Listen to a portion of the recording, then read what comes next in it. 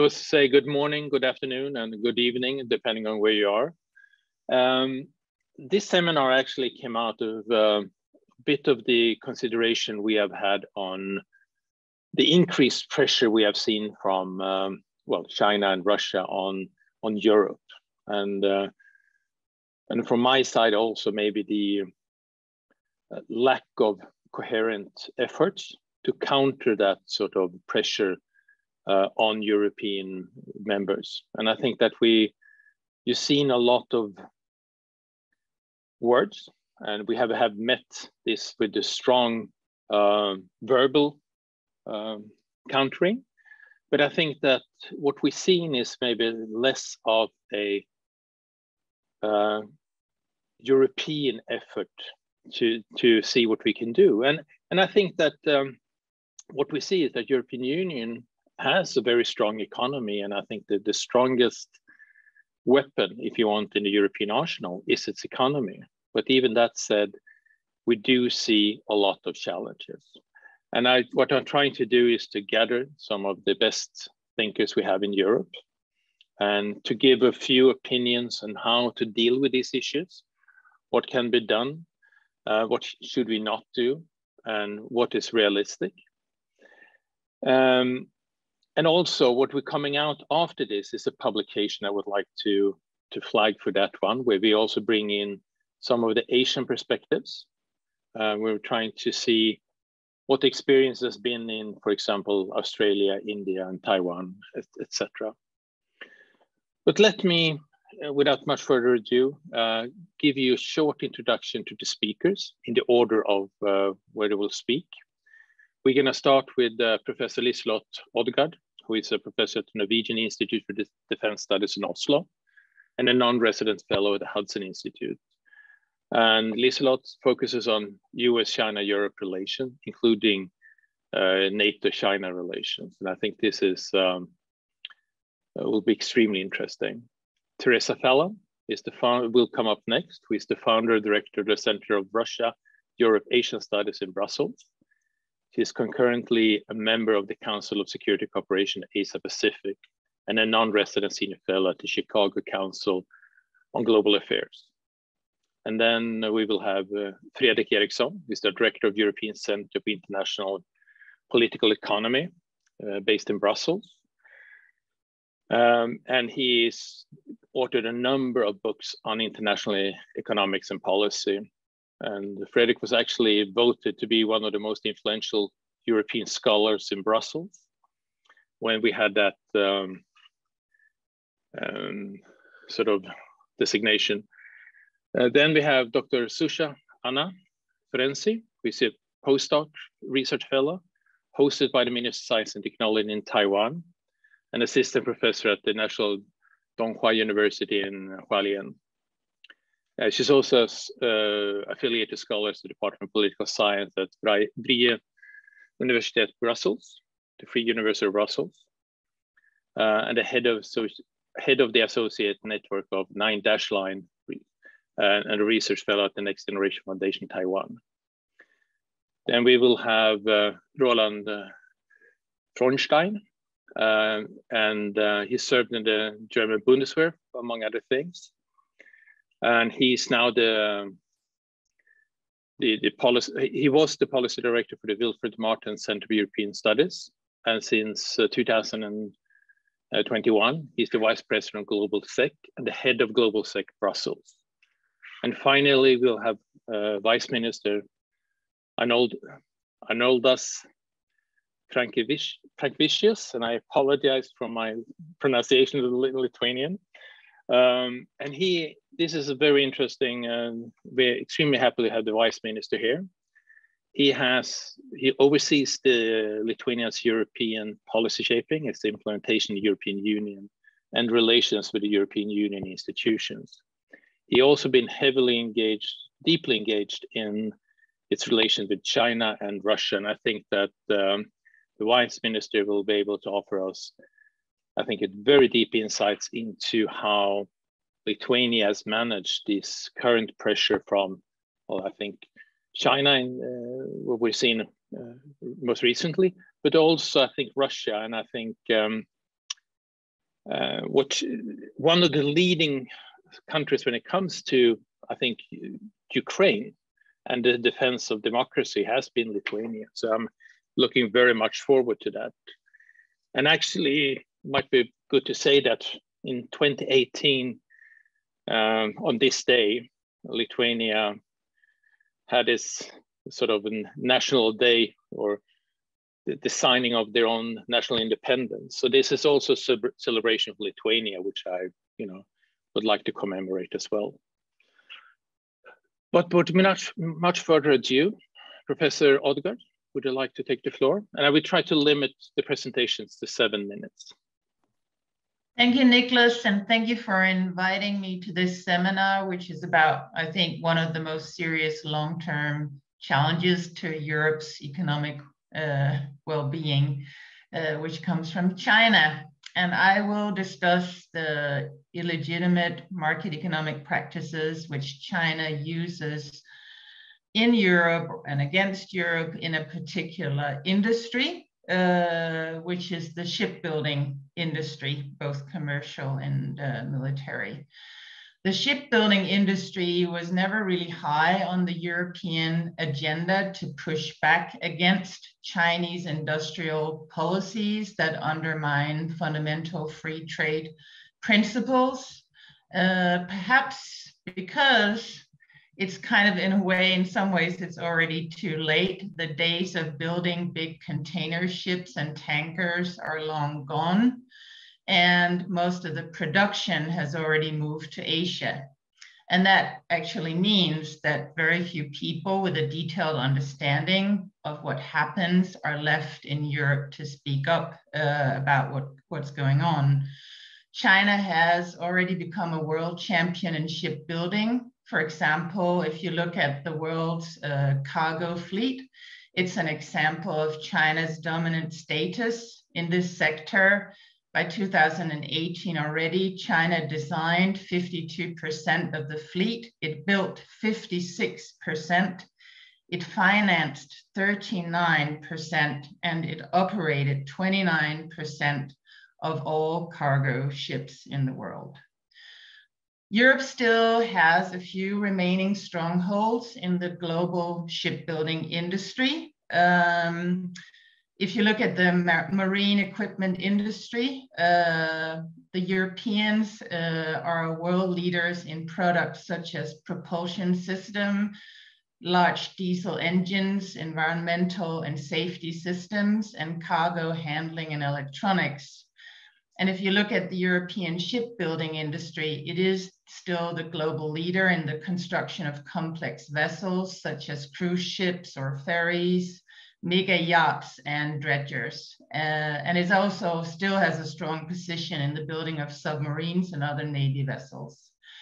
These remaining strongholds are, though, increasingly also threatened by Chinese plans for dominance in all shipbuilding sectors. For example, China is already gearing up for improved performance in cruise ship construction and is planning to establish a cruise supply chain for sustainable development. And if and when that happens, the shipbuilding industry will largely be a topic for historians to look at in Europe, and that's the way it has gone already in the United States, which cannot really produce ships itself anymore. How has China managed to become dominant in shipbuilding? Well, the key word is access to enormous financial resources from the state. And this is then combined with a strategy of building dual-use ship factories with economies of scale. So the pattern is really much the same as you can find in other sectors, such as electric cars and other things, where China has gone from insignificance to dominance within a few decades. So what it does is it uses direct investments.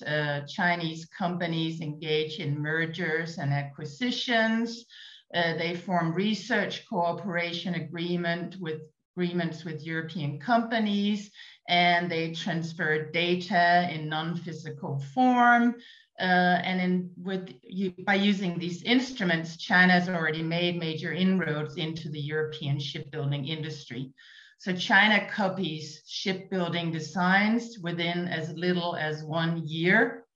And usually they also establish a local supply chain to replace the European supply chain. And then in the end, they built dual-use ship factories, which allow for economies of scale. So through these legitimate market economic practices, China is positioning itself as an industrial, civilian, and naval shipbuilding giant, which is capable of significantly reducing the market share of European companies. So Chinese dominance in shipbuilding is not only bad for European competitiveness. In the long term, it could also lead to a loss of standard setting influence because China is experimenting with the establishment of a standardization organization that would be available to partners of the Chinese Silk Road Initiative, which is China's vision for global economic development. And standard setting may sound boring and not interesting, but it's actually very important because it can be used by China as an entry barrier to markets for countries or against countries that are not part of the Silk Road project and therefore do not have access to the key technologies and designs that are then required to meet the standards. There are also security challenges arising from Chinese shipbuilding that are perhaps the most worrying ones long-term.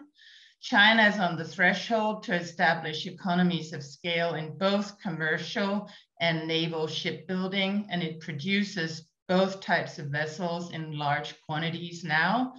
China has already, through these means, quickly expanded its naval force, and it continues to develop its navy into a global force to protect China's economic and security interests across the globe. And the Navy's latest, both surface and subsurface platforms, are key to future naval warfare. China is producing naval platforms at the same production sites as its commercial fleet. And that's why it's dual-use factories. And also in this area, China aims for economies of scale to make China a major independent arms manufacturer in the maritime domain.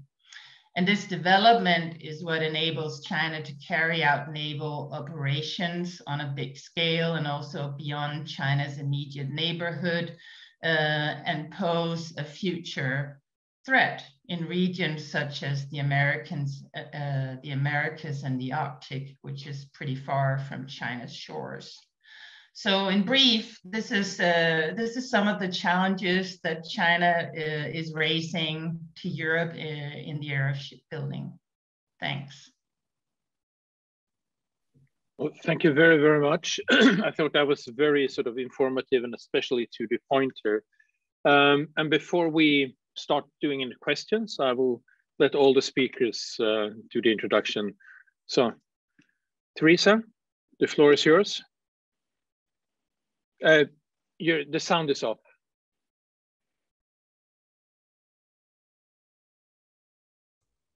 Okay, thank you so much for your kind introduction and invitation to join with this panel and my esteemed colleagues.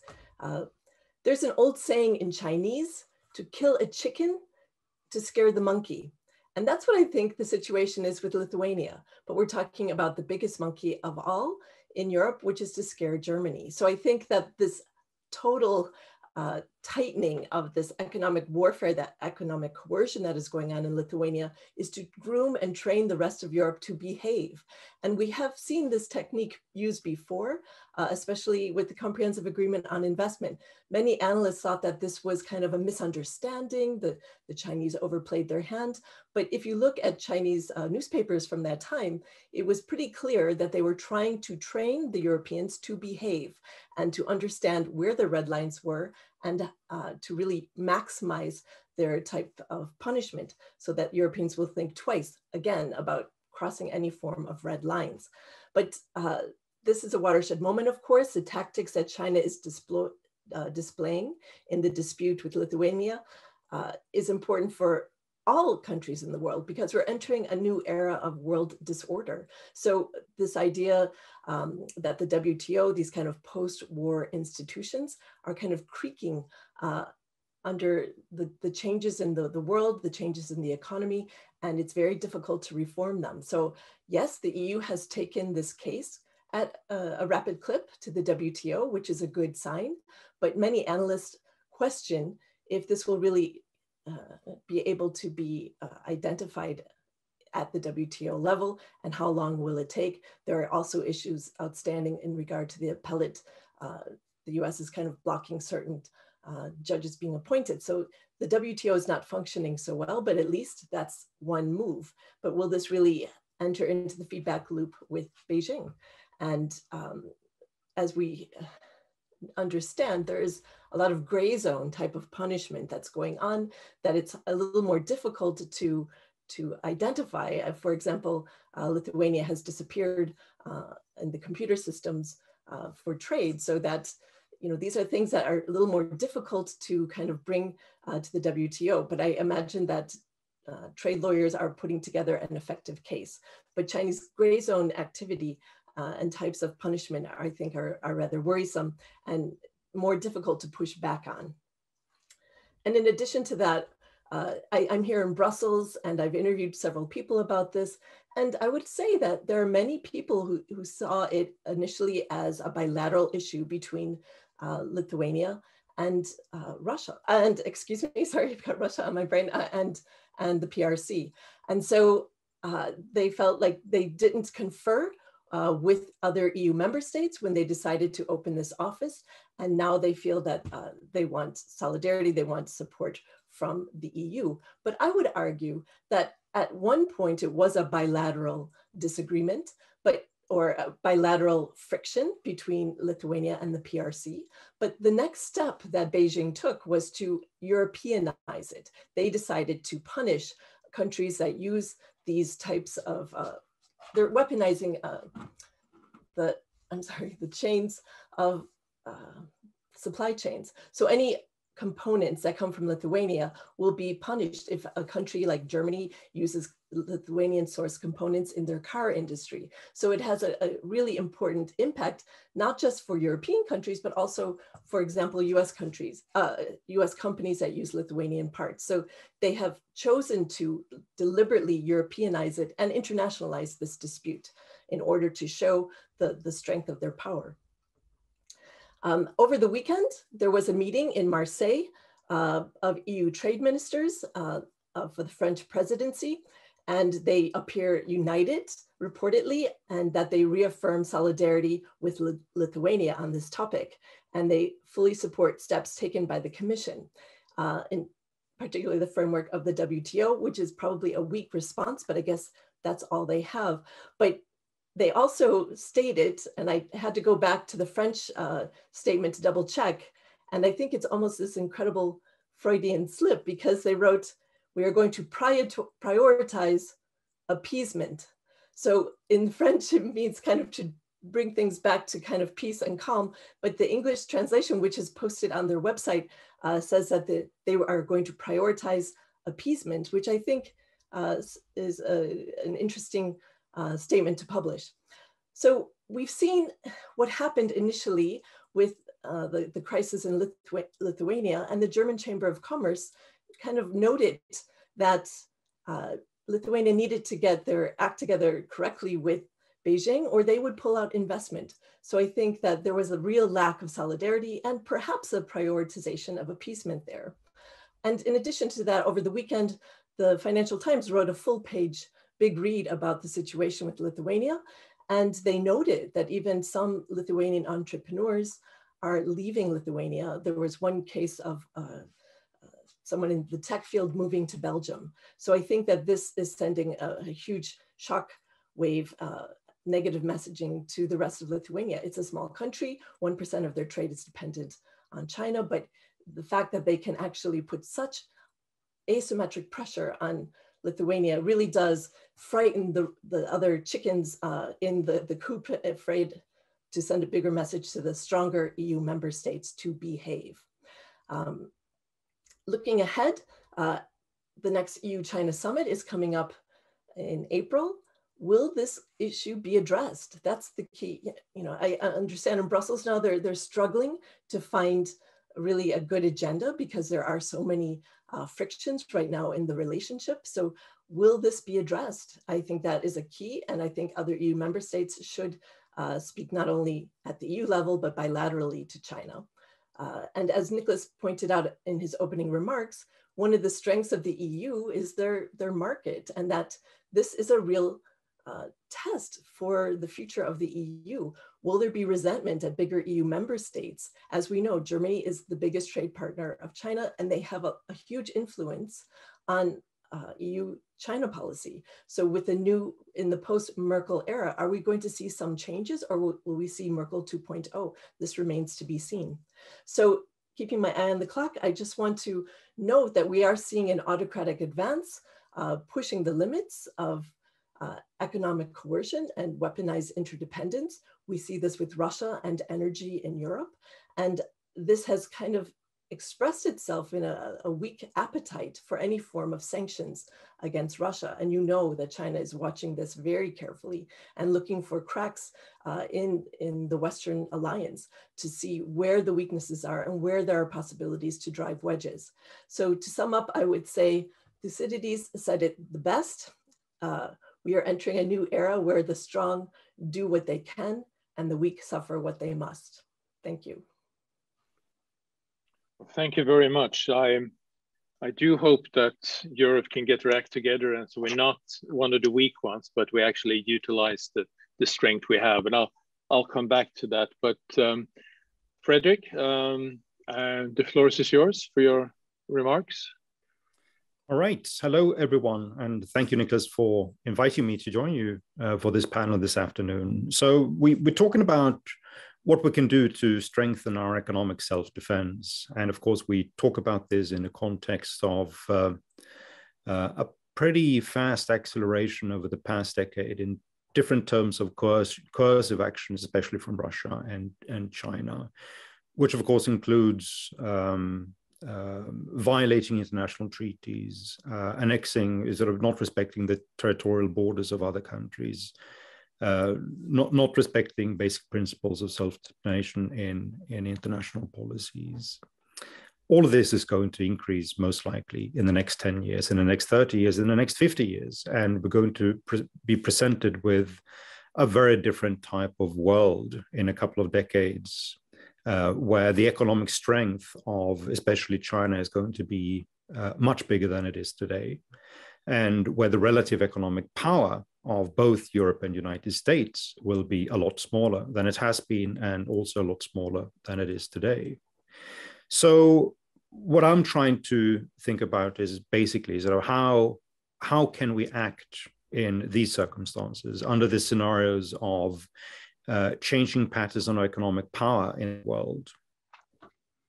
What can Europe do in order to ensure that its capacity for economic self-defense is going to be strong, and not to let autocratic regimes to come in and dictate not just our economic policies, but also much more fundamental policies. I'm going to mention three things that I think are of critical importance. The first one is a pretty obvious one, which is that we need to boost our own economy. There is simply not going to be a strong Europe if we are going to accept to live in an economy which is going to generate very, very low economic growth, very, very low productivity growth.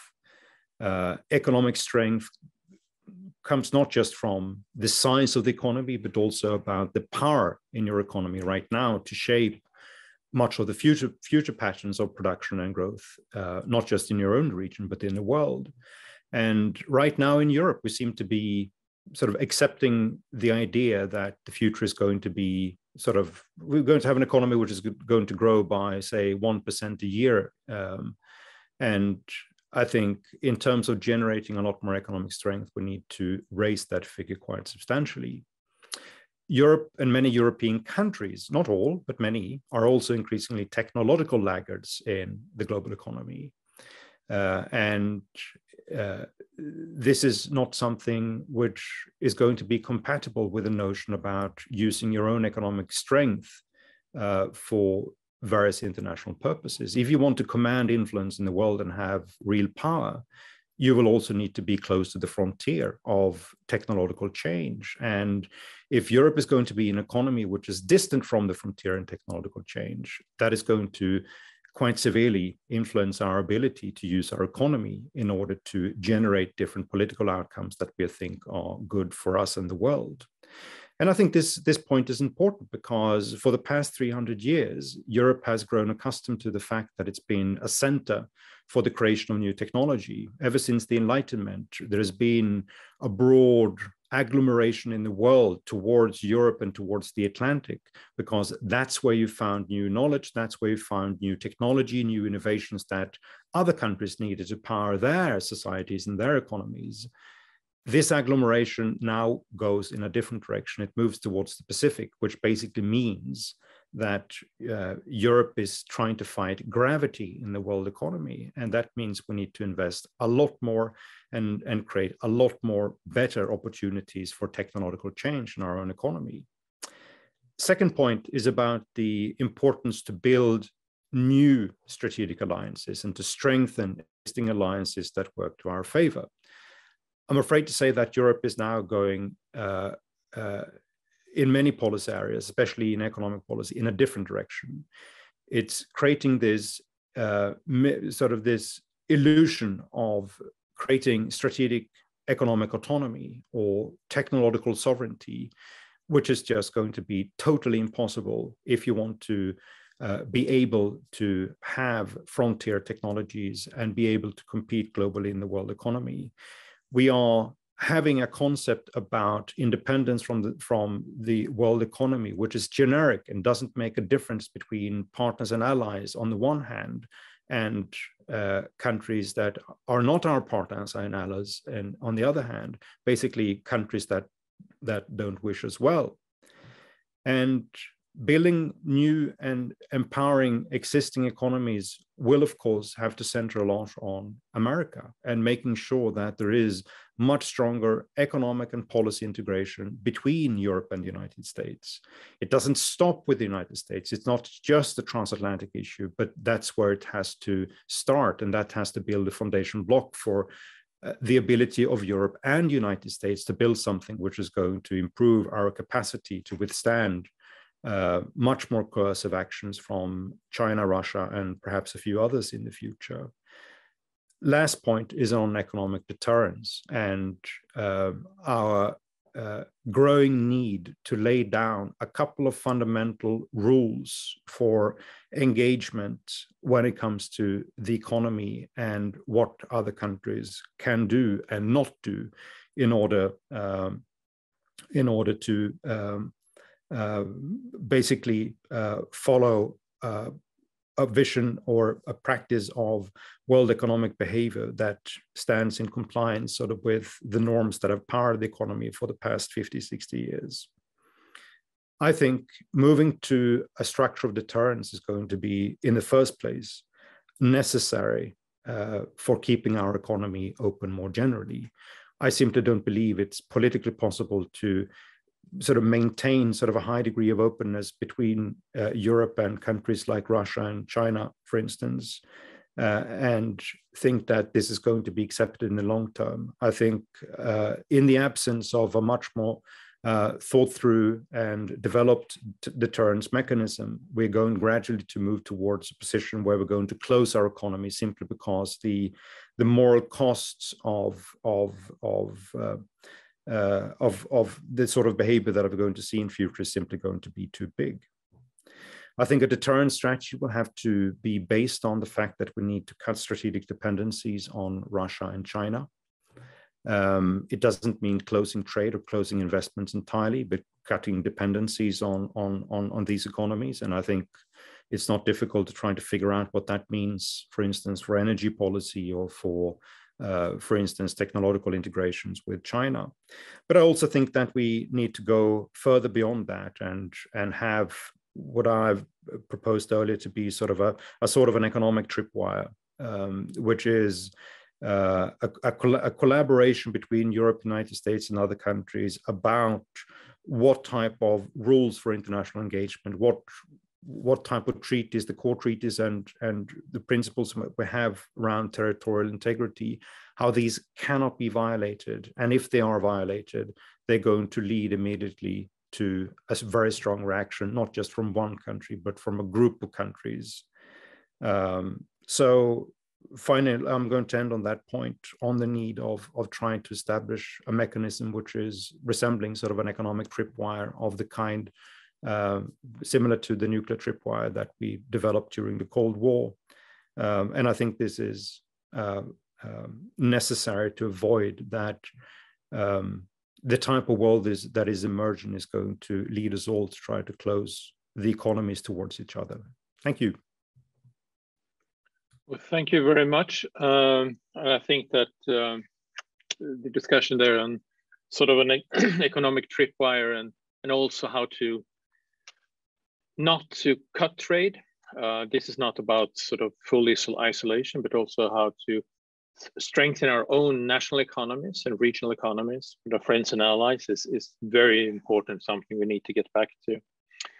Now, Dr. Ferenczi, the floor is yours. We have Susha, there you go. Yeah. Yes, I'm here. I'm going to share my screen because I have a few slides I would like to make available. So here we are.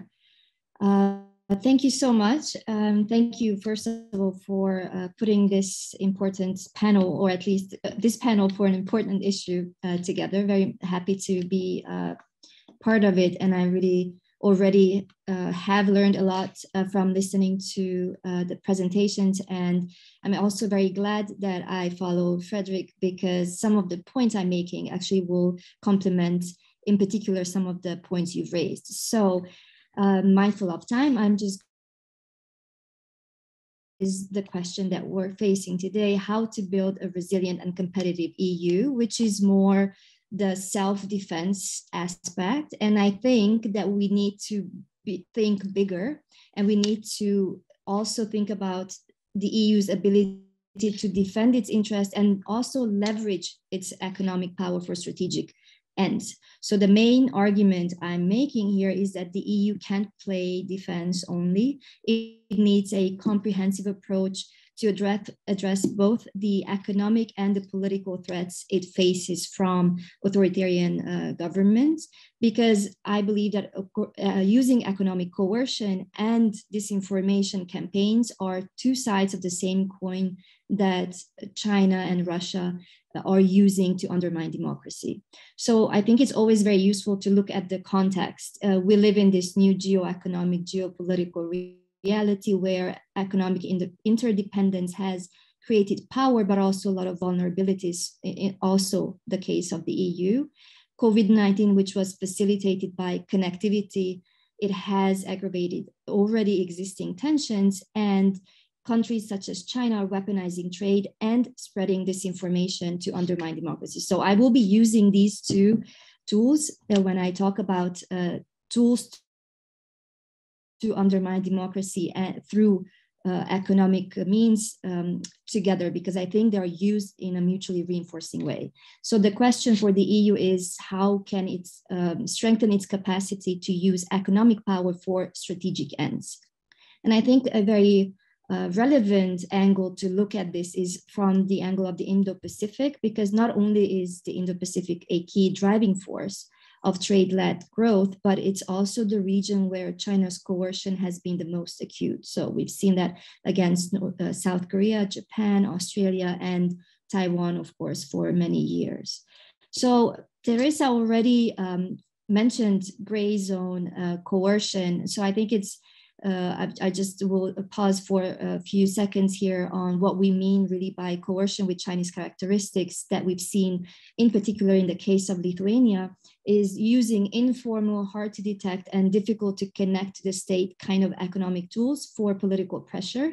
And in the case of Lithuania, of course, it is unprecedented that Beijing went beyond Lithuanian companies to target European companies, and thus interfere with intra-European trade. And this was supported by disinformation. The language coming out of Beijing was that Lithuania's decision to expand ties with Taiwan was in violation of the sovereignty of the PRC, using the language saying that Vilnius must correct its mistakes. And entirely, if we look at, in particular, since COVID, I think these efforts of spreading disinformation and using influence operations have really increased, and Beijing's entire narrative on Taiwan is based on disinformation. So this is a critical moment for the EU. I think we all agree there. So the challenges quickly, I believe, are the EU's fragmentation, the challenges to moving forward in a coherent way, I mean. So there are different economic philosophies in the member states and also divergent national interests, and this has been skillfully exploited by China. And in addition to this, given, because the fragmentation is a structural constraint, but there's also lack of political will to use member states' collective economic power strategically to promote both values and interests. And there's also a lack of common strategic vision. And I think this third challenge is sort of like a result of the first two, lack of common strategic vision. And I think connectivity is the keyword that I will be highlighting in the following slides too, as a key pillar and a tool of a way to use economic power for strategic purposes. So the prospects looking forward, as I was saying, the EU needs a comprehensive toolbox, but also a comprehensive approach. In terms of toolbox, there have been an increasing number of policy initiatives coming out of the Commission with the support or the initiative of member states that has grown into EU level measures in 5G toolbox or strengthening connectivity or the investment screening mechanism. And we now see an anti-coercion instrument being worked on, but I would like to focus on the approach here. So I argue that the EU needs to build both domestic strength and strengthen its external power projection.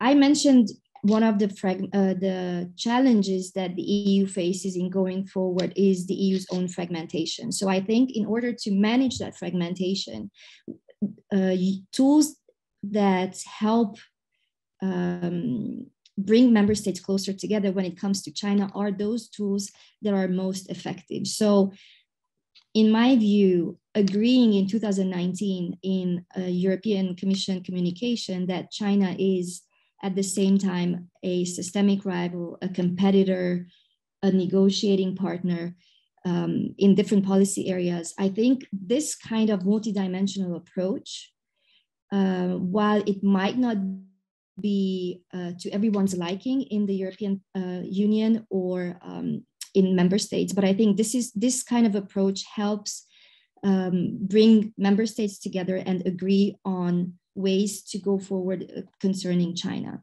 The same, I would say, in terms of having a common interinstitutional agenda. We saw, I think, in the post-pandemic recovery period that there were more initiatives taken with the support of all member states. And Teresa already spoke at length about Taiwan, and I think Taiwan and Lithuania, I mean, showing solidarity most recently in the communication out of Marseille also is a way of, is an indication that there is a shift that we're seeing, and the sort of approach to go forward with such a shift is if there are tools that allow member states to get closer together. And for this, I think going forward, what is very important is to have an inclusive approach.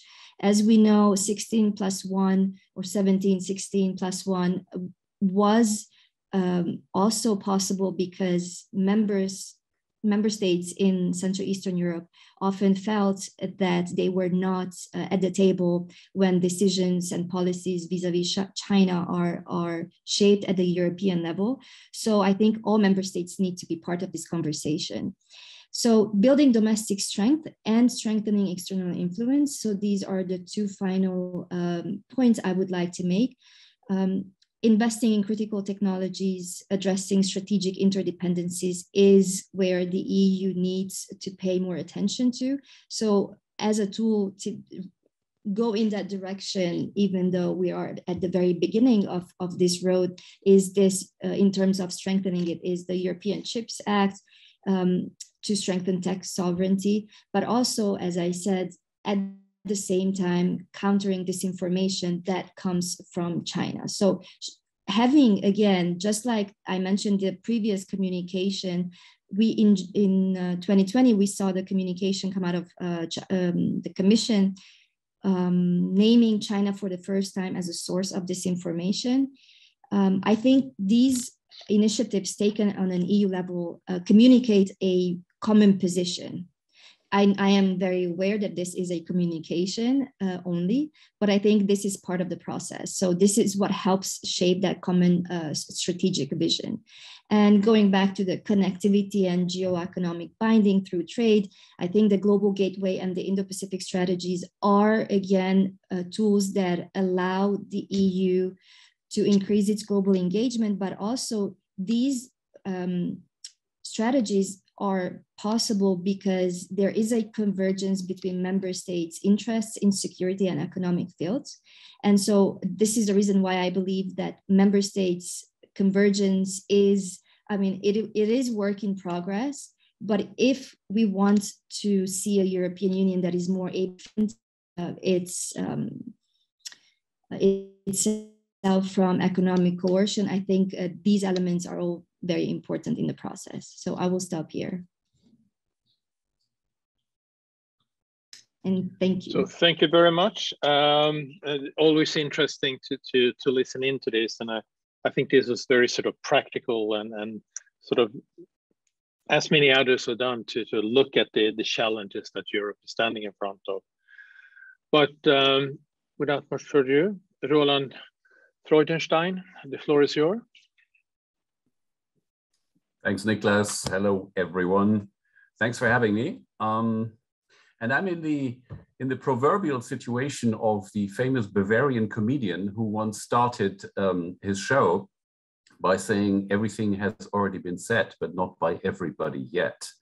So, and what is aggravating this dilemma is that I agree with what's been said, you know, so what can I still contribute here? Well, maybe to put some specific accents on points that seem really crucial to me.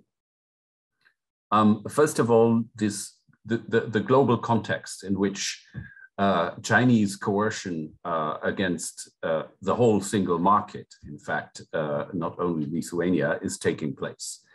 And that is one of liberal democracy versus authoritarianism. And I think that's the overarching confrontation which is shaping our decade and possibly other decades in the future. You know, Anne Applebaum has written this totally brilliant essay before Christmas. The bad guys are winning I think in The Atlantic it was, where she describes this autocracy incorporated. And, you know, these are regimes that have very, very smartly drawn the lessons of the collapse of communism and the color revolutions in the 2000s and the Arab Spring. And they have developed survival techniques to which we don't have an answer yet, because these survival techniques include attacks on liberal democracy. You know, in a way, our democracies are an existential threat to the Chinese Communist Party or to the Kremlin because of our existence. It's not, you know, as George W. Bush said after the 9/11 attacks, I mean, they hate us not for what we do, but for what we are. And this is in a way, in a nutshell, the situation, which is why I believe that we're for a long time in a strategic zero-sum situation here. At least when faced with the naked aggression that we're witnessing from Russia these days. Now, let me maybe skip the concrete, the description of the situation in between Lithuania and China, because that's I guess the domain of the vice minister after me, but rather talk a little bit about the moves towards a response by the European Union in the last couple of months here. And indeed, as my colleagues have emphasized already, there was some unjustified, in my view, criticism of Lithuania's way of acting. But there has also been, and this needs to be emphasized, and this, this is where I think the glass is rather half full than half empty. There has been a remarkable demonstration of solidarity with Lithuania in the European institutions and in the wider European debate. And especially there has been the clear recognition that this is really about all of us. This is about the core of the European integration process, the single market. And if we give in to China and let this pass, we are seriously destroying not just our values, but even our interests. And I think that values and interests are the same in the long term anyway, but that's a different debate. So the instruments discussed, indeed, also this has been mentioned by Zsuzsa and others. First and foremost are the so-called anti-coercion instrument, which means deterrence, which means the threat of counteractions against a case of economic coercion, which would be established by the European Commission. And this is something that hasn't been mentioned yet, where, if you look at the complex interplay of the institutions and member states in the European Union, this would indeed be a sensational change if the European Commission, being a supranational institution, were to, first of all, state that this is a case of economic coercion, and then second, define the countermeasures, whether it's the closures of certain sectors of the market or whatever kind of countermeasures one can imagine. And my prediction is that we may indeed, because of what happened to Lithuania and companies working with Lithuania, we may see an acceleration of this, the decision-making on the ACI, the anti-coercion instrument. As far as I heard recently, the ambition of both the French and the Czech Council presidencies combined, meaning the French one in the first half of this year, the Czech one in the second half, to, until the end of this year, have this instrument in place. Now, my prediction is we will still see some kind of droit de regard, as they say in French, some kind of co-decision possibility for the member states to not have the Commission alone decide whether this is a case for applying the anti-coercion instrument and the definition of the countermeasures. So my prediction is that, and of course, with this goes the risk that that the EU might not react appropriately to the really, really important conflicts, simply because some of the big monkeys, to use Teresa's animal parallels here, animal metaphors, because the big monkeys are afraid to engage even bigger monsters out there in the world. That is a risk, and that risk would be diminished if the Commission alone decided, but it would even be there in that case. But what is important to emphasize here, and Zsuzsa has done this already, so I just have to repeat that point, the anti-coercion instrument would only be, or is only, one part of the EU toolbox to deal with economic coercion. And there is the investment screening mechanism, which needs to be mentioned here. There's the 5G strategy, and there certainly is also the global gateway strategy that was already mentioned. All these are measures to cope with the kind of economic coercion that we're facing, and we're going to face even more in the future. So, I mean, and indeed, the bringing the case to the World Trade Organization was a good thing, clearly, and it was to some people unexpected, actually, that it happened so quickly.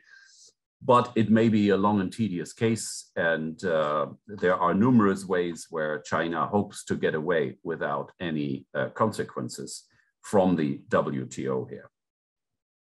But I mean, even that needs to be seen in the context of the toolbox that the EU has. And yet, I think there is no guarantee that the EU will successfully push back against Chinese pressure in this case. It takes a lot of political will and even the ability to sustain some economic pain for us to actually develop and use the tools to resist this coercion, this authoritarian coercion. And I want to make two last points. One, of course, is the absolute necessity to bring up sensitive and for China embarrassing issues in EU-China summits.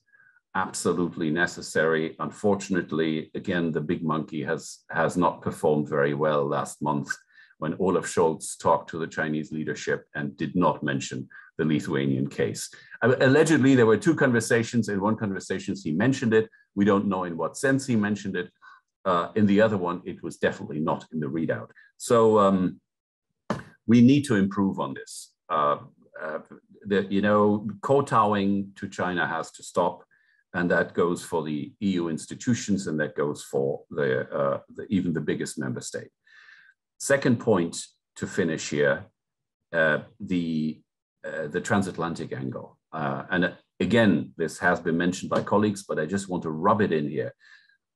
The fence sitting must stop. Europe has, in its whole discourse on strategic autonomy, and also as a consequence of the Trump era, of course, developed a habit of, well, I would say, overemphasizing its alleged current or even more future independence from the United States. That doesn't work in defense. We all know that Europe cannot defend itself. It cannot deter attacks on the nuclear or conventional or hybrid level. And I think it will not work. It is not working on the level of, in the question of trade and economic relations with powers like China. Indeed, for that, China has already become way too strong.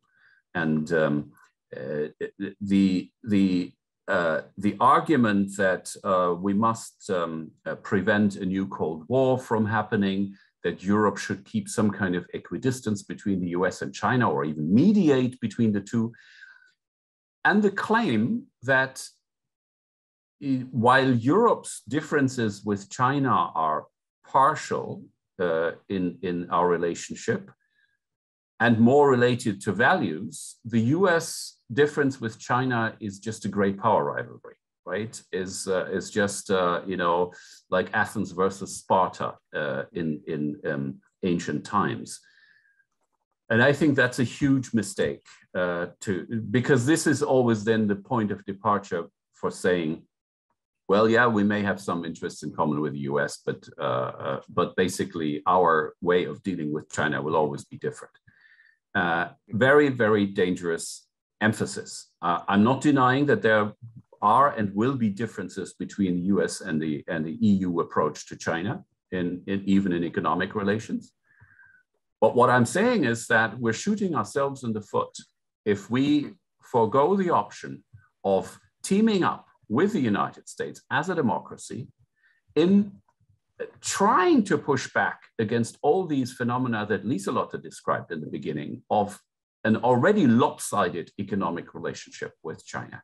So our only chance is in a strong transatlantic cooperation and coordination here. And besides that, I think the fact that the US are a democracy and Europe is built of democracies should trump all other considerations here, because that is what really counts. And my very last word on this 2019 strategic outlook definition of EU-China relations. I think this was revolutionary in its time. I mean, I've seen Chinese go livid, literally, about the word systemic rival. They could not accept that. They still cannot accept it. And yet, as Reinhard Bütikofer, member of the European Parliament, once quipped, you cannot be a cooperation partner on Monday, an economic competitor on Tuesday, and a systemic rival on Wednesday. I mean, you know, I think that there is a time now, there is a moment where we should develop a new concept. And that concept at its core has to have the idea that these are not three equal forms of relationship, but there is a global framework which is one of confrontation. This is a systemic confrontation. And within that framework, of course, it is possible and even necessary to cooperate on certain things, such as fighting climate change, such as arms control, such as strengthening the World Trade Organization as far as it is still possible with China. So, I mean, so cooperation is still there, but there is a difference between the general framework in which everything happens and the individual measures and forms of interaction that happen between the EU and China. And with that, I would like to give the floor back to Niklas. Thank you. Thank you. Well, thank you very much. And I think it's one of the many important points is also the problem of not taking sides. I mean, as you said, fence sitting is European excel on the attempts of fence sitting, but sooner or later you're going to fall. And I could not agree more than it is important for Europe to take sides. And taking side is something I think Lithuania has done extremely well. And I think we should be, you know, extremely impressed by a relatively, well, one of Europe's smaller states, but to taking a very strong position both on China, but even on Ukraine and the Russian violation of Ukraine's sovereignty. So I'm extremely thrilled to have Vice Minister Arnoldas Pranckevičius, and I again apologize. Lithuanian might be standing up for its values, but your names are very difficult to pronounce. But Vice Minister, the floor is yours, and I'm looking forward to your insights. Thank you, Niklas. Thank you so much, and thank you for the invitation to this really interesting debate with very good observations, very useful observations, I think, for all of us. And indeed, thank you for your congratulations at the beginning of the webinar for our Independence Day, which we indeed celebrate today, remembering February 16, 1918. And I just came back an hour ago from Kaunas, which was the capital interwar, where we handed over from Vilnius to Kaunas, European Capital of Culture, the copy of the Independence Act of 1918, which was found in Germany in the Federal Archives of the Federal MFA. And today with the German embassy, we handed it over to Kaunas for the last year of its stay here in Lithuania. And I thought to myself that, freedom, which we, feel very close in our hearts here in Lithuania, but across Europe, today more than ever is being felt with the whole flesh, with the whole heart, and with the whole mind, given the geopolitical situation in the region and globally, and understanding how difficult it is not only to fight for independence and freedom, but also to maintain it.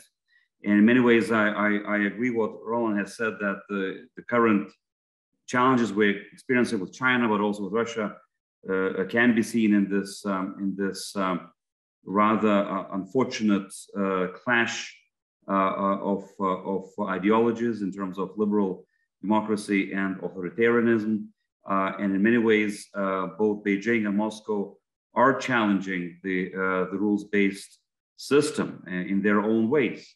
You know, Russia by taking Ukraine as hostage and through massing of the troops next to the border and raising the stakes higher than ever before, trying to get the concessions from the Western community and from NATO, EU, Western alliances on the security architecture of Europe and on the main principles on which it is based.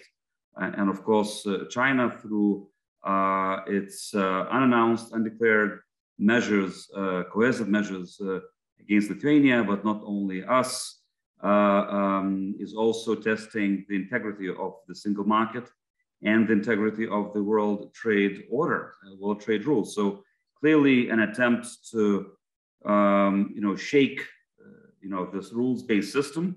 And it is very important that we don't surrender here, and that not only we defend that system, but we strengthen it, we reform it, we make it more resilient, we make it more fit for the future, not only for 55. And in many ways, a lot has been said about our story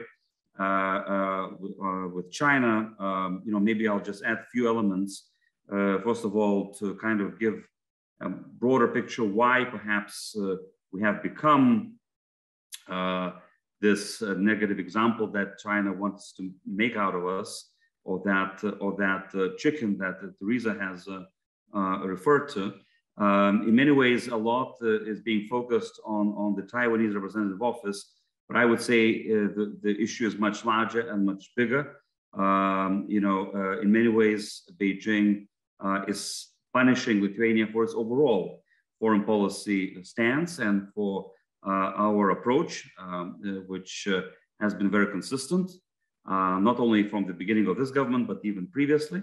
And some of those decisions, of course, first of all, are rooted in our willingness to strategically diversify our ties in Asia Pacific with the like-minded countries that share rule of law, share democracy as important values, and with whom we can have trustworthy and mutually beneficial trade relations. So in the last year or so, we have expanded our diplomatic and economic ties with Australia and Korea, Singapore, opening the new embassies there, strengthening, of course, our presence in Japan, and indeed developing our trade ties with Taiwan. And here we're the latecomers, because the 17 other EU member states have already had established offices on both sides and have benefited from trade, cultural ties with Taiwan.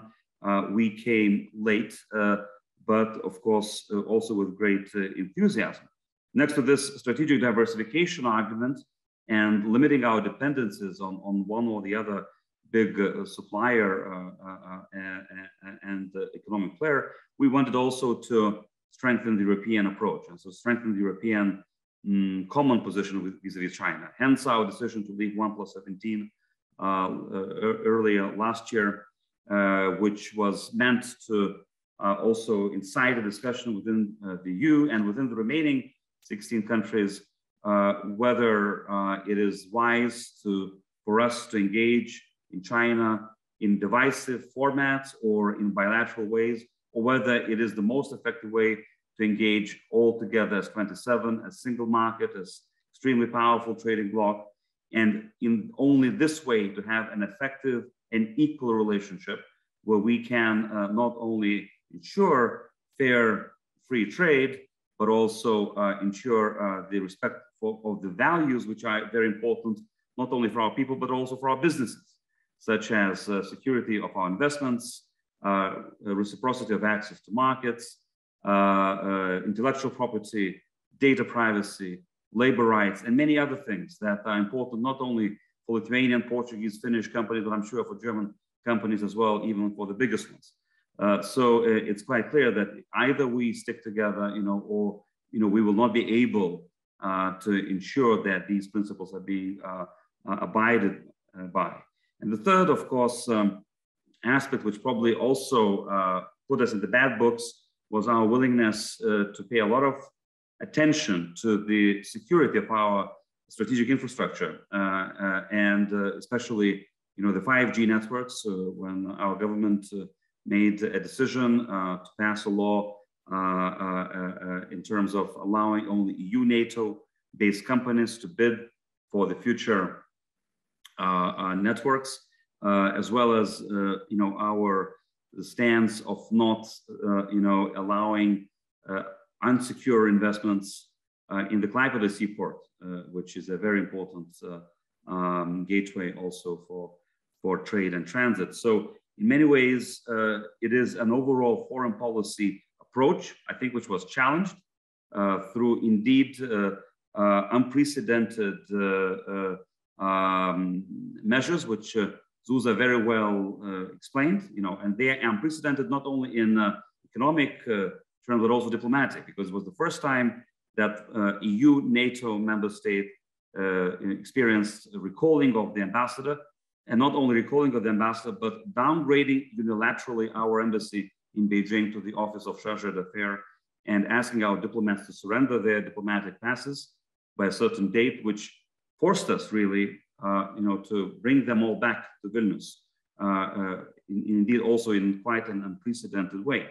Economically also, we not only saw the classical approach of targeting exports and imports of an individual country, but for the first time, the new methodology used in terms of affecting the supply chains and have secondary effects to the companies that either have invested in Lithuania or use Lithuanian-made components in their manufacturing, or has anything else, to do with Lithuania. So this was really an unprecedented type of decision to hit not only us but the single market, and therefore, of course, rightly so, it has become not just a Lithuanian issue but an EU issue, and the European Union took it very seriously. And indeed, many of you have talked about European solidarity and the response of the European Union. We also feel that the response indeed came very quickly. If the measures of China started on the 1st of December, when our products, were not allowed in the Chinese customs, ports, already 1 week later, on December 8th, we had a joint statement of High Representative Borrell and Executive Vice President Dombrovskis clearly, saying that this is an EU issue, and that Lithuanian exports are EU exports, and that therefore, this will require European response. Also, the same day, on a request of the European Union delegation in Geneva, the WTO Director General Ngozi raised the issue with Premier Lee during the 1+6 video call of main international financial institutions. And in just less than 2 months, we have submitted every day and every hour, pretty much over Christmas and New Year, all of the evidence that we have received from the companies that have experienced problems to the European Commission, with every single shipment or product that has been impacted. And the Commission gathered enough evidence on January 27th, I would say in a record time, to start those consultations at the WTO. And not only to start the consultations, but also to, in many ways send a message that that European Union is very serious about this issue. The consultations since then have been joined by all main Western, economic players: United States, Canada, Australia, UK, Japan. It was also joined by Taiwan. Of course, China has a right, to dismiss any of their application.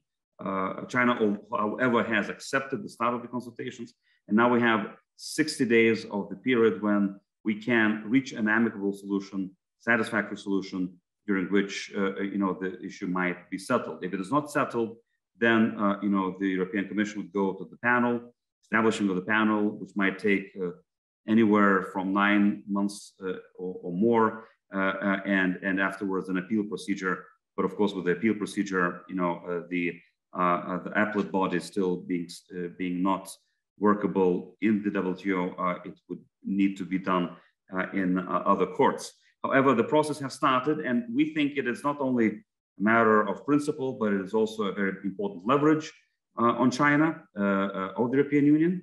It will be definitely a very important case in the trade policy history. I know that already quite a few colleagues are looking into writing PhD theses about it, and hopefully, it will indeed contribute to, much more assertive and resilient trade policy of the EU. In Marseille, I was there representing Lithuania. I was really struck by incredible unity around the table, and the French Trade Minister Franck Rister really was very kind to offer us a special point in the agenda to brief the ministers on the situation, and indeed was very moving and emotional to feel solidarity of all member states at the table, and a clear mandate for the Commission to go ahead and to continue. Vice President Dombrovskis also made a very thorough presentation of the Commission's steps that have been taken and will be taken in the future. So I think we are on a good track. And I also visited Paris yesterday and Berlin 2 weeks ago. Also in Berlin, meeting not only the new government, but also the business associations, BDI and VDI, the main federal industry association, and the automotive industry association. And indeed, I heard quite clear willingness of the major German business to continue trusting Lithuania as a safe country for investments, to give also complete confidence into the European track and into the Commission's work. And I was very reassured by this visit that indeed, especially our very strong relations with Germany, economic relations, and Germany is #1 investor in Lithuania, that they will continue. They will continue, and that actually we will support each other here rather than allow Beijing, to divide us further or indeed spread panic. Lastly, what are the lessons for the European Union? I think, also referring to many ideas that have already been shared. First of all, clearly, this is also a very good case for the EU strategic resilience and for the strategy that is not only very much forcefully promoted by the French presidency, but by the European Union itself through the new CHIPS Act and through DCA, DMA package in digital area, through, of course, even our recovery and resilience plans, which are, mostly devoted to our, green and digital transformation. We should really have to use it fully and to the best possible way in order to invest in the new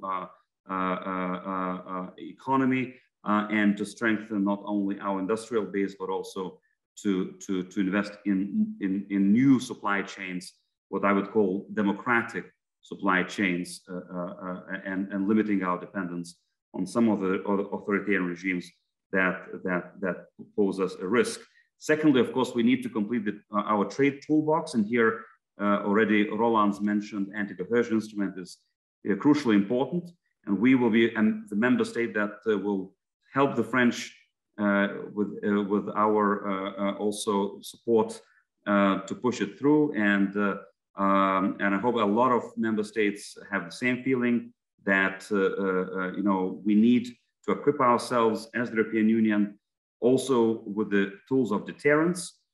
These are not tools of offense, but of defense, in order to protect our legitimate interests and to deter any coercive, actions of the third countries in the future. Here we have European Parliament as a big ally. We had also a video call with Bernd Lange in Marseille, who's the INTA chairman and who's rapporteur on anti-coercion instrument, and he is very enthusiastic about moving fast, maybe even reaching trilogues by the end of the French presidency. But we need to convince some of the maybe more reluctant member states, and I would say the most reluctant member state at the moment is Sweden. So I'm looking forward to also for bilateral consultations with my Swedish partners on this question. And third aspect, which is very important as a lesson learned, is of course strengthening transatlantic dialogue, giving given this positive dynamic that we have in EU-US trade relationship, we have to use it.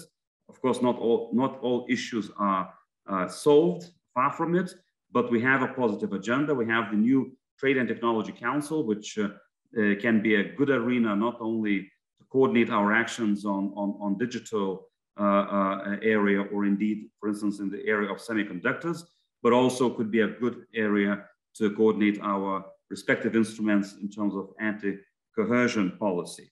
So, Nicholas, sorry for being too long, but I hope this adds to the discussion, and thank you once again for organizing it. Well, thank you very much, and thank you very much for the insights. And well, in many ways, I think you were the most positive one of us all. But it's good that the politicians, at least, and the foreign service people have a positive agenda. I will actually start with two questions, one to Liselott and one to Teresa, because they will have to leave a bit early. So, but for Liselott, I mean, I think it was extremely interesting when we talked about the shipbuilding industry. And I mean, you sort of painted a very bleak picture of the future. But is there anything Europe can do about the challenge for the Chinese shipbuilding? Is there any strategy we would be able to develop?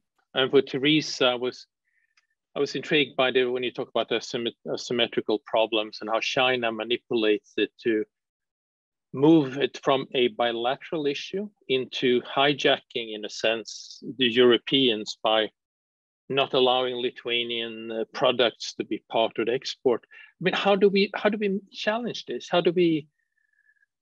What would be an effective strategy to counter such a behavior from the Chinese? And Liselott, do you want to start? And then we move over to Teresa. Yes, thank you. I will now focus more on the positive sides. And indeed, I want to start by saying that one of the problems is not that Europe has not got the technological lead in many industries. Indeed, it has, where it remains competitive. That is also the case in the remaining areas of the shipbuilding industry, where Europe is still functioning. Indeed, there is now discussions as to whether Europe and US will cooperate on shipbuilding in the way that Europe can relearn America to build ships and revive its industry by building factories that are joint. So the problems, I think, are more to do with finance, regulation, and policy. One area that's a problem is that China's enormous financial resources must be matched in order for Europe to retain its economic health and to remain competitive.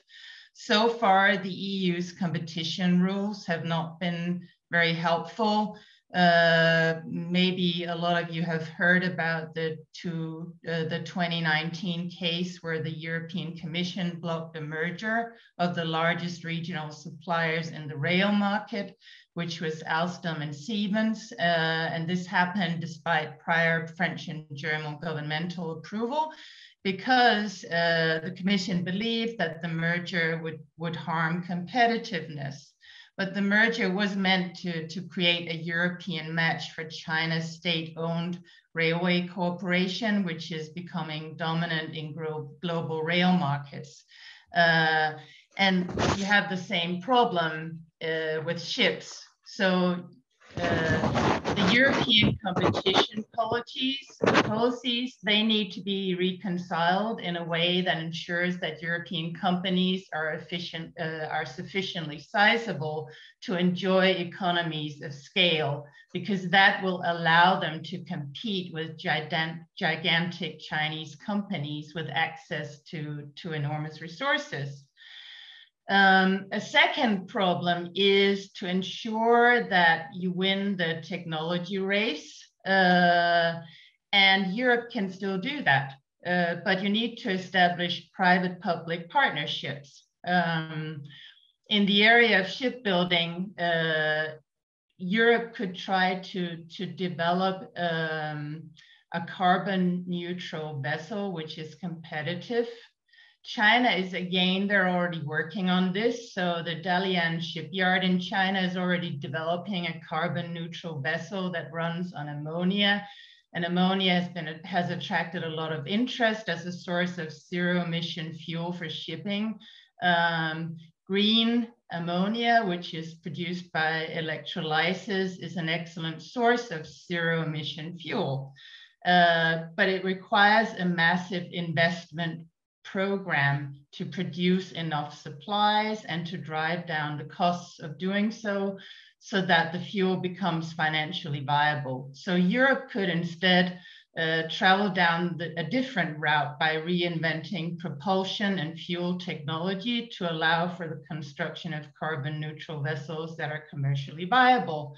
And that strategy could very well be key to long-term global leadership in the shipbuilding industry, because shipping is likely to have become decarbonized by 2050. So to pave the way for Europe to take the lead in these propulsion and fuel technologies, the EU could facilitate public-private sector partnerships that focuses on commercially viable innovation and shipbuilding. And a third thing Europe can do is to build highly automated ship factories to ensure that companies are capable of turning out large amounts of vessels in a financially viable way, not just commercial vessels, but also Navy vessels, because if we can't produce vessels, we have to buy them in China.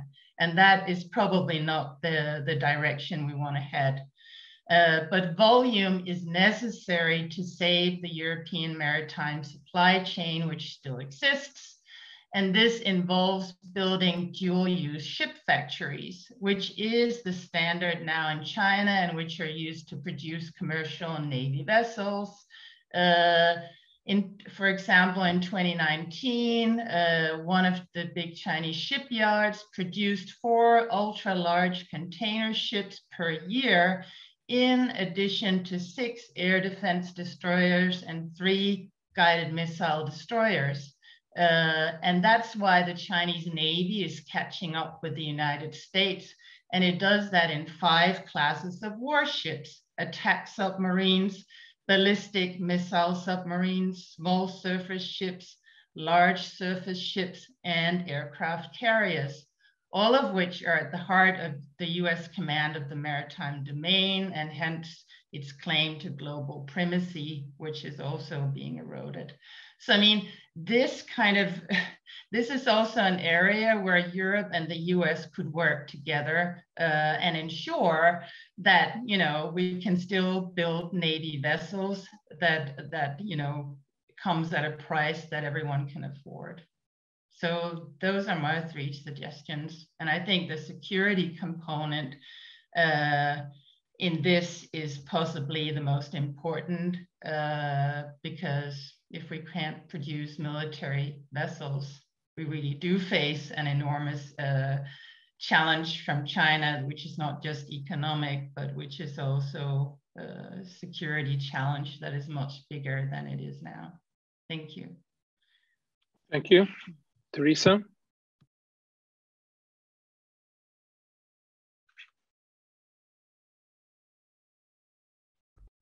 Okay.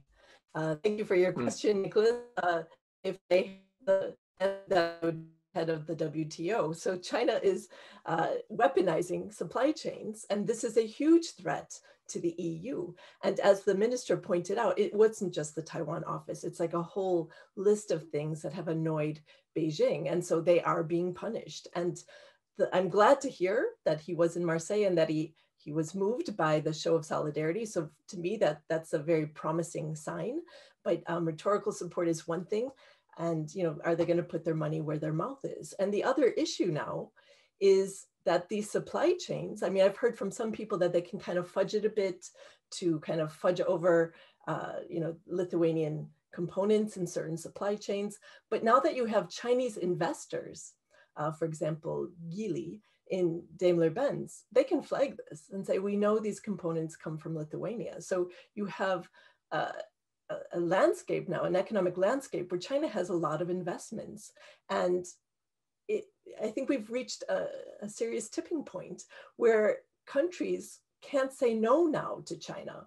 I'll give you two examples. So one is in regard to elite capture. So China's strategy in Europe, United Front work, and money in the 21st century in Europe really has a lot of influence. And Chinese investments do come with strings attached, as we're finding out here. And so, I've been going, I was based in Beijing from 2003 to 2007, and I returned to Brussels then. And for the last 14 years, I've heard in conferences and closed door events, money has no color. This was what many, many think tankers were saying. And I think we've woken up.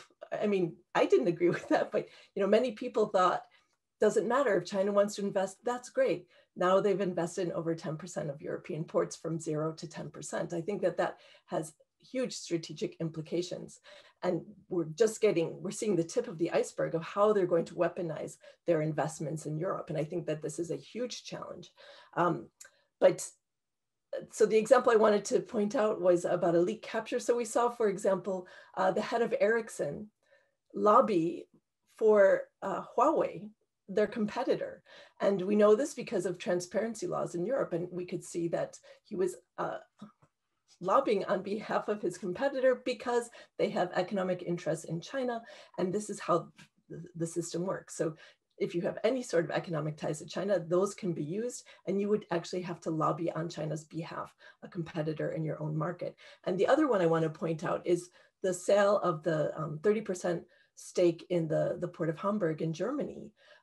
Intelligence officials had warned about this, and it came to a point where they said, China is such a huge trade partner that we can't even say no. We cannot say no, that we don't want you to invest in our port, because then they could be punished. So I think we've really reached a tipping point where countries can't say no to China. And I don't know how this can be addressed. I know you want a good, clear answer. And I know people are saying resilience, and we've seen kind of a shrinking of the European economy. And I think that these things are deeply worrying.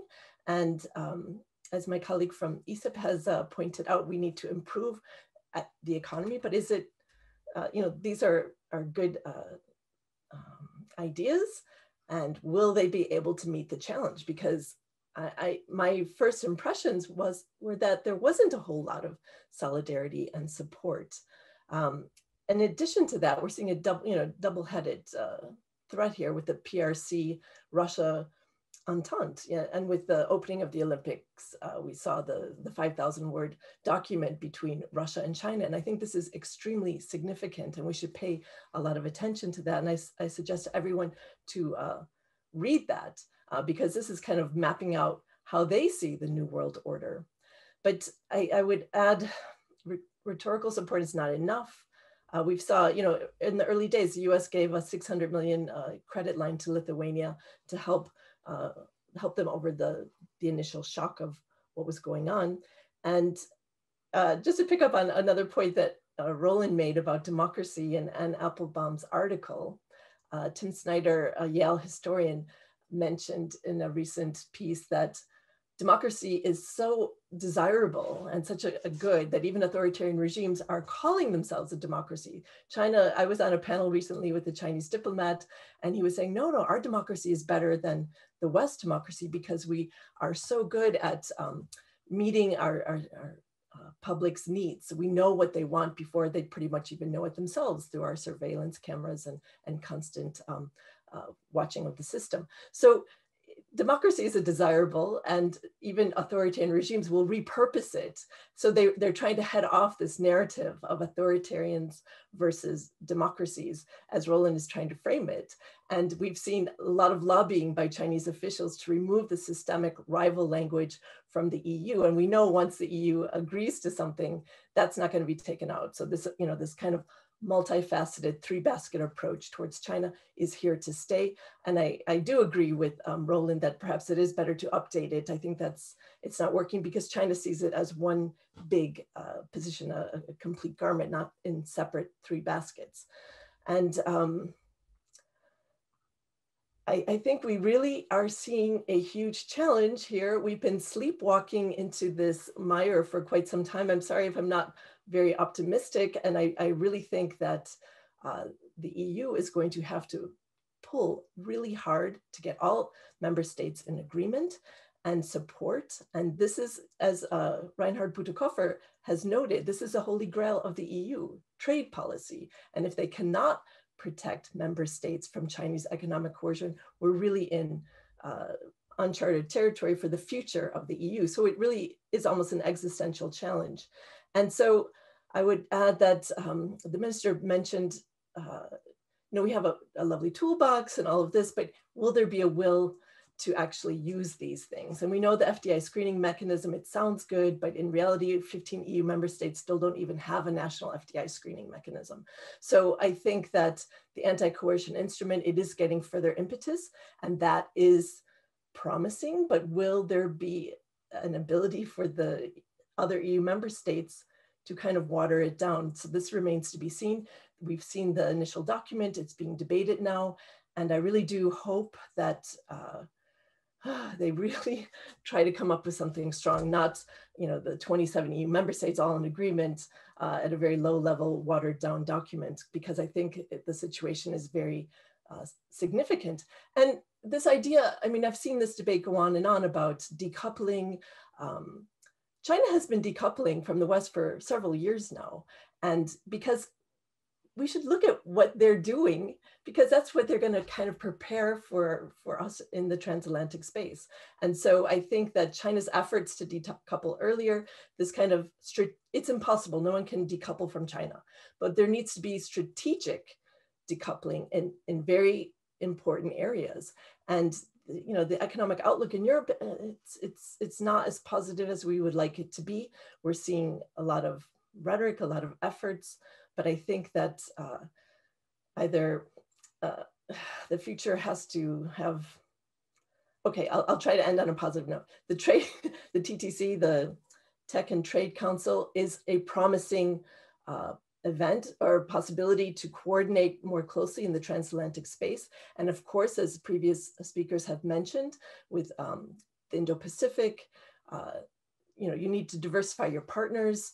And that is also a very key area to help grow the economy. But I think that because of China's already established investments, many people even think that the FDI screening mechanism, China can act through proxies. And so it's very difficult to screen what they are actually doing. So I think that strategic vigilance coupled with strategic decoupling is required. And I really do hope that there will be political will to see this implemented. So thank you. Well, thank you. I'm gonna let Roland in, yes. I see your little hand popping up there, but what intrigues me is when you say, well, I mean, basically what you're asking is, can European Union say no? And that reminds me of the old book, 中国可以说不, the China that can say no, which was a big thing that came out. And I agree with you, China has done this deliberately for a long time to decrease dependency and critical dependency. And my question, of course, is, I mean, it's not a question if Europe can say no, it's a question, can we afford not to?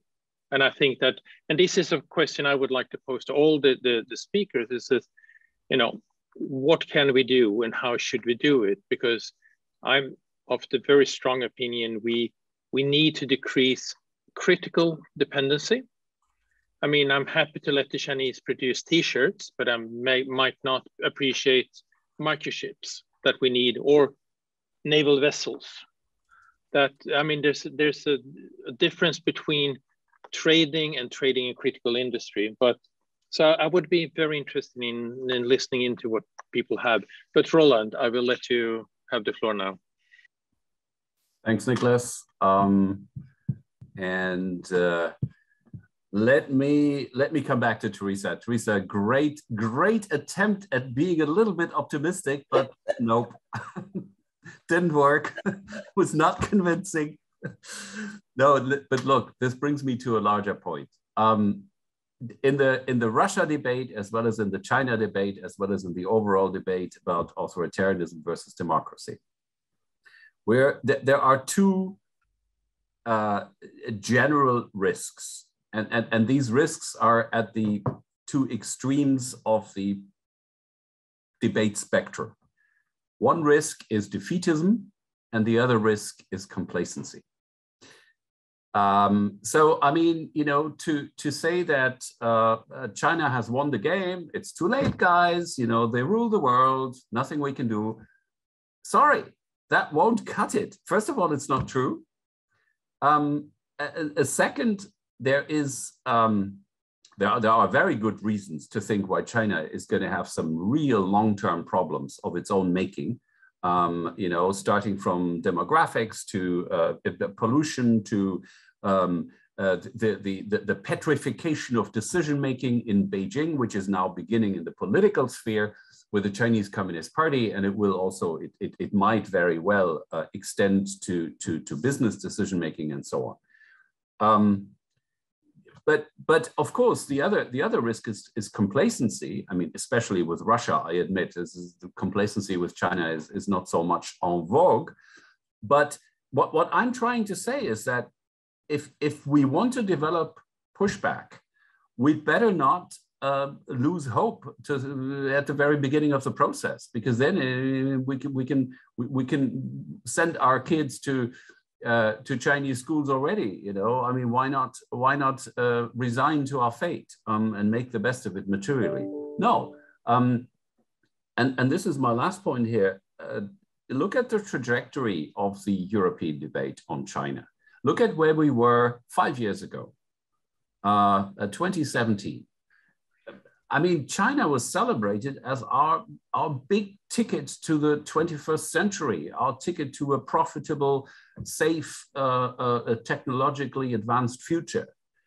And look at where the debate has ended up right now. And a very good example is the German Federation of Industries, you know, which, by the way, preceded the European Commission by 2 months in 2019 in actually naming China as a threat to liberal democracy. I mean, in a way, they went, in some parts of their strategy paper of January 2019, they went far beyond what the Commission ever did in terms of defining China as an antagonist. And this was the German Federation of Industries, right? Including car makers, by the way. And also public opinion has vastly changed. The European Union, you could see during the pandemic, especially in the first half year of the corona pandemic, how public opinion turned vastly into the negative in most member states of the European Union and neighboring countries. I mean, a couple of exceptions like Serbia notwithstanding. I mean, even in Italy, which was initially very, very positive in its public opinion, it turned towards the negative. Now you can say that this is, yeah, well, where's the action? Where's the beef? Sure. But I mean, first you got to change the rhetoric and the narrative and the discourse, and then you can change the policies. And I must say the glass is at least half full when it comes to our pushback against Chinese coercion. We're not there yet, but I mean, to say that we'll never make it, I think is the wrong approach. Thank you. Can I just make one quick comment? Yeah. You know, I didn't want to paint such a bleak picture, but the reason I want to emphasize that it is a huge challenge and that we must work together to face it. It's not, you know, a little peripheral issue on the sidelines. It is a huge challenge, and I think it's been, you know, a red rhino running towards us for, you know, several years now, and I think there has been division across Europe, and this has created the fragmented approach, and this has been playing into Beijing's hands. So as we all know, the EU has to speak with one voice, and it's difficult and it's challenging, but that's the only way to make this happen. And I agree with you, Roland, on this. I do apologize if I painted a more negative picture, but I'm doing that to give it rocket fuel to emphasize how serious a challenge this is. China is showing us their hand. We should pay attention. You know, it's not a small threat, it is a massive threat. Thanks. Susha, and then Fredrik. Yes, thank you. So much has been said, so I'm trying to, I was taking notes to see what I can comment on, but I would like to pick on your question, Teresa, on how do we say no to China? And clearly, I mean, we all know that this is not a new question. It's just that we've been in a more comfortable situation to just go ahead with business as usual for all these years until Midea acquired KUKA and until we realized that Chinese state-owned enterprises are increasingly buying off high and valuable strategic industry and new technology in Europe. And Chinese Costco owns I think 10% of European ports in terms of capacity.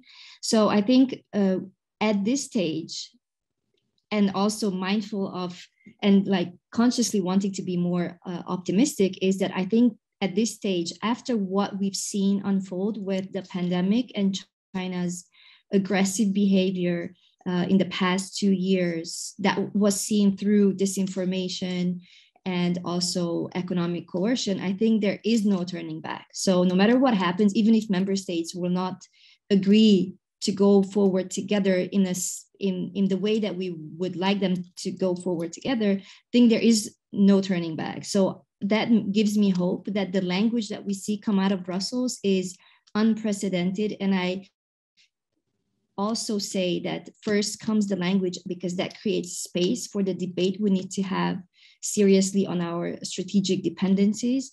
And I am very aware of the fact that having beautiful tools is only effective if we can put it in practice. And I believe that the European grand ambition in terms of semiconductors capacity and tech sovereignty, and also the global gateway, these are long-term solutions. And these can only help Europe in the long term, because reducing our interdependence is not going to happen overnight. Of course, it's a long-term investment, but I think having these tools and also working on an anti-coercion tool is in itself sending a message.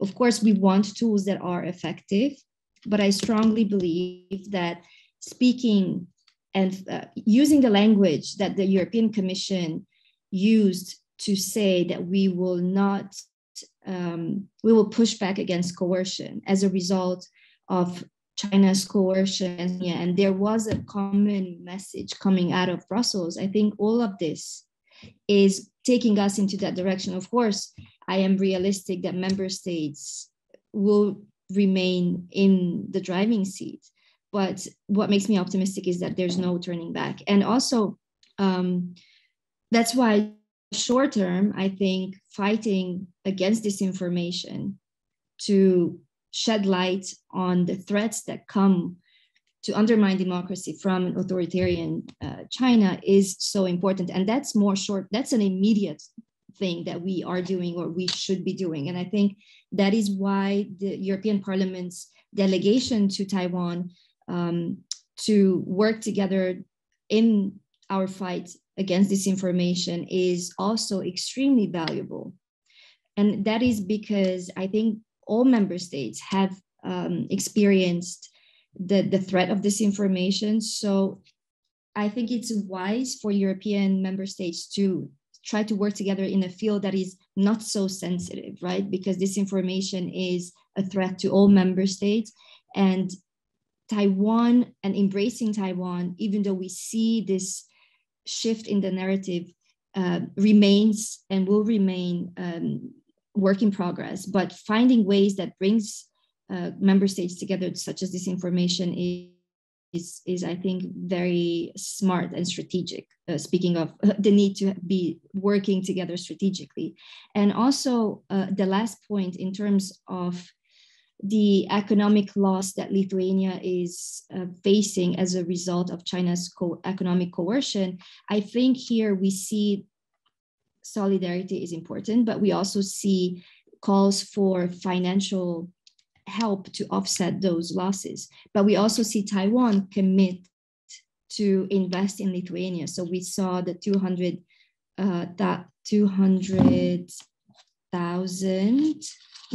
million, sorry, investment into Lithuania, and also the 1 billion credit fund that would help cooperation between Lithuania and Taiwanese companies, such as in joint ventures and so forth. So I think this is almost, I am comfortable to say, sitting here in Taiwan, that this is a joint responsibility of Taiwan and Lithuania.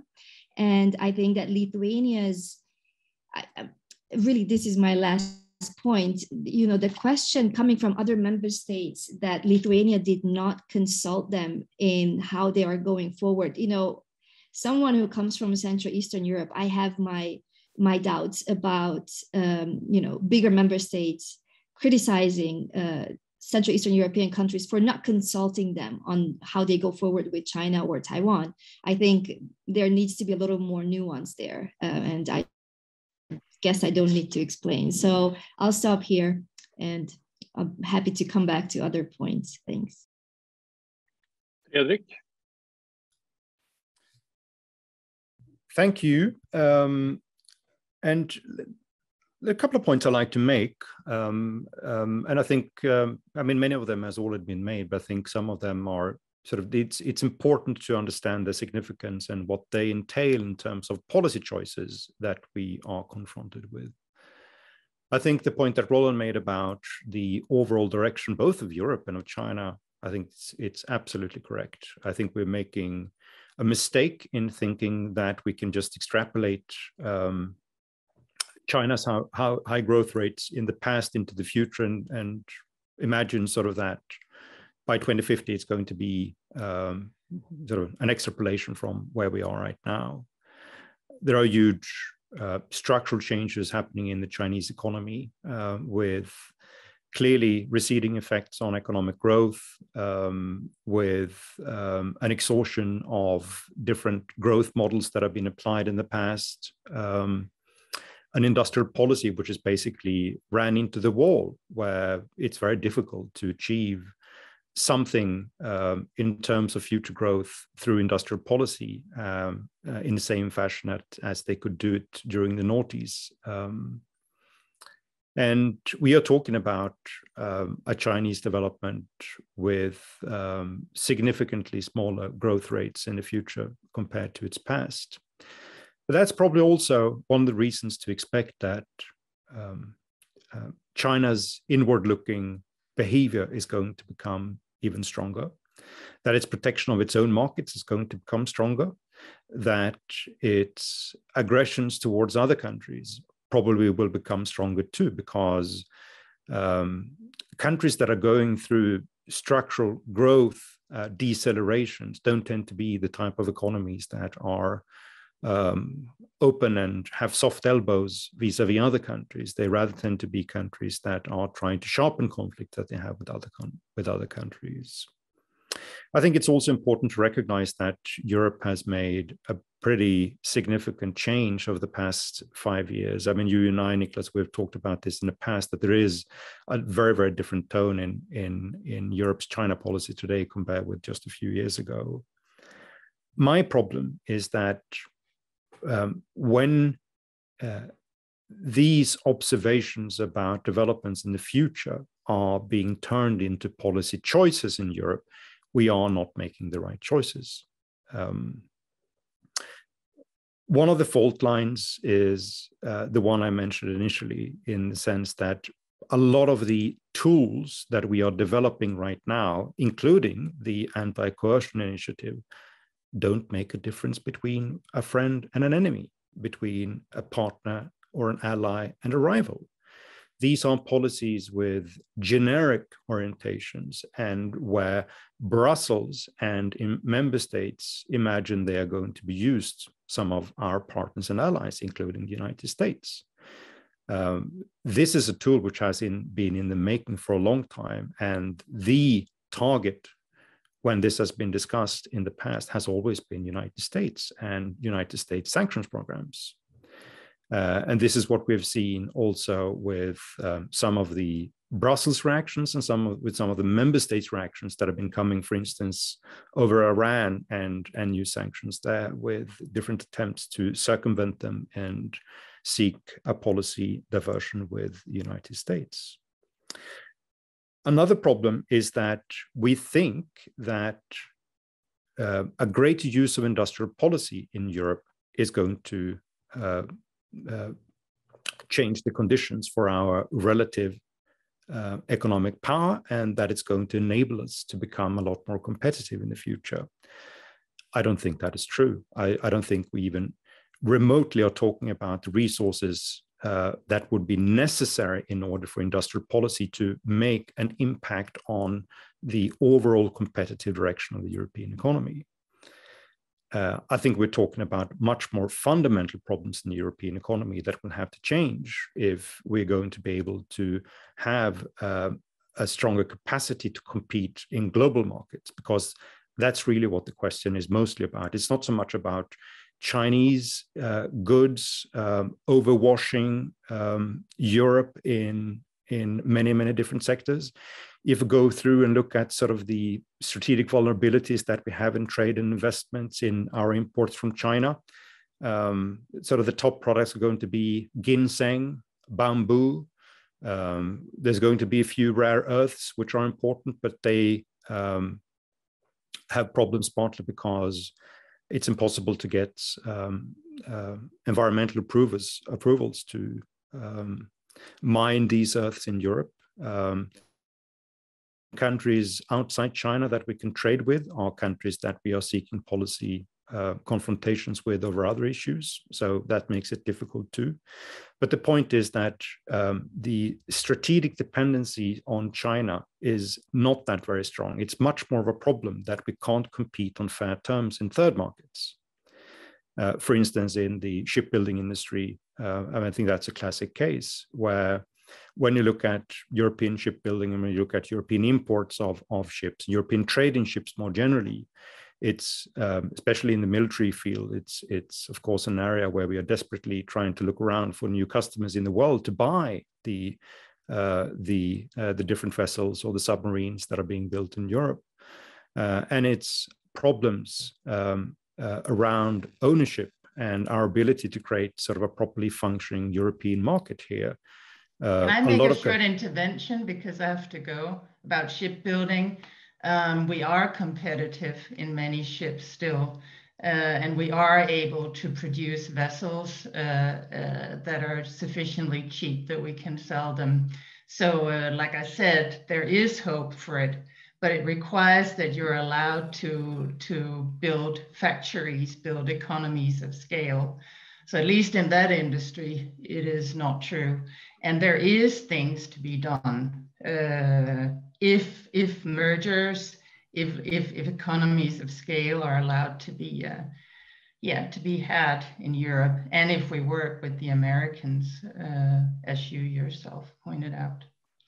So. Yeah, I mean, my point would be sort of the problems here are not that competition law stands in the way of mergers and acquisitions in Europe. The problem is that in most of the shipyards we have, there are strategic interests of the host government to avoid that we have larger mergers. I mean, there's been so many shipbuilding mergers that have been talked over the past 15 years and they've not happened. Why? Well, it's because the German government, the French government, the Italian government, the Greek government, the Swedish government are saying no to them because they want to keep them on their own.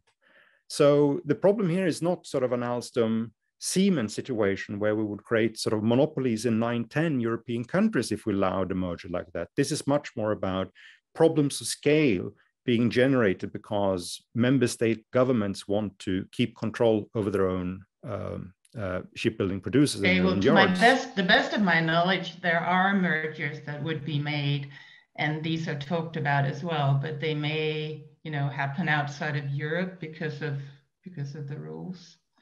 Anyway. Yeah, but it's sort of, naval group Fincantieri, they are getting closer to each other. No one says that, no there. ThyssenKrupp Marine Systems have been trying to sell off to others, but the German government is saying no. They would like to have a merger inside Germany with German Naval Yard and with Lürssen instead, and that's the development we're seeing. Anyway, my point here is sort of a simple one, which is that there are a lot of things that we can do in Europe where we control our policies, to achieve a lot more competitiveness and a lot more scale in our own production. And this is not sort of classic industrial policy where we're going to sprinkle a lot of cash on industries. This is much more about improving the rules to avoid that we can compete a lot better. Final point there, which is similar to the semiconductor story. Europe is representing 5% of the global market of semiconductor consumption. That is not going to change. The relative market shares are not going to change very much. We are not dependent on China in semiconductors, nor is the United States. We're dependent on Taiwan, and we're dependent on the United States. And when we try to go ahead with different industrial policies that is going to generate much more output of semiconductors in Europe, the risk, of course, is that we're going to create strategic competition between the United States and us, and between us and Taiwan. And I don't think that's what we want to achieve when we would like to use strategic economic policies in order to improve the conditions for ourselves and the world. So my point is basically this. We can develop a lot of these defensive tools that are being discussed. Very few of them are going to have much of a bite unless we can also generate a lot better conditions for European producers to compete and be competitive on global markets, because that is where the main problems are. It's not necessarily in Europe, it's on global markets. Thank you.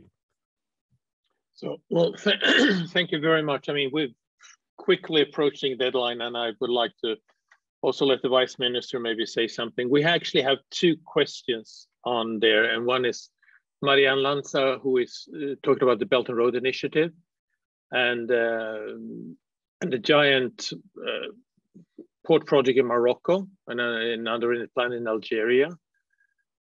There's also 90,000 Chinese in Algeria, and she wants to know a bit on, you know, how you view this as a part of the Chinese strategy. And then Xue asks if we don't like to see China to change its behavior. I think I can answer, we do like to see China change its behavior, but the question, of course, is how do we make them change their behavior? But so I apologize there, but I think the discussion took very interesting turn anyway. But Vice Minister, do you want to wrap things up?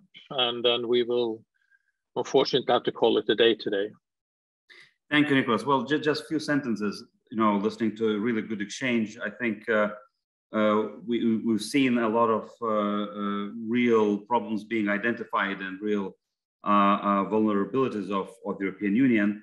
But I think also what is important to state that often we're known in the world for being sometimes too self-critical and lacking confidence. And I think that's one of the biggest problems indeed with us as Europeans, is not believing in our strength.